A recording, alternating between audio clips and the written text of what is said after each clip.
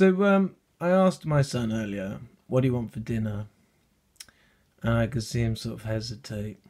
Well, I actually offered a dinner, but I saw him hesitate, and I just said to him, "Yeah, I see you got McDonald's written all over your forehead." Anyway, so when I got McDonald's, but so on my way back, I was thinking in the Bible in Revelations, and it says people have the name of God sealed in their forehead, or the mark of the beast is sealed in people's foreheads. It's kind of what's on your mind, you know. So for some people, God will always be on their mind.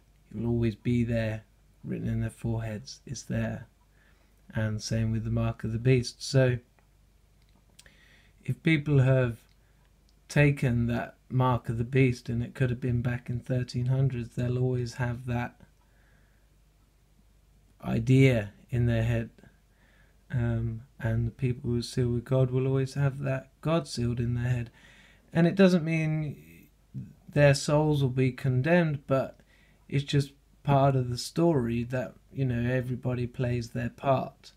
And even whichever part you're playing, whether you're for God or against God, eventually God's plan will come out and everyone will be like, yeah, God's the best. So, ciao, ciao.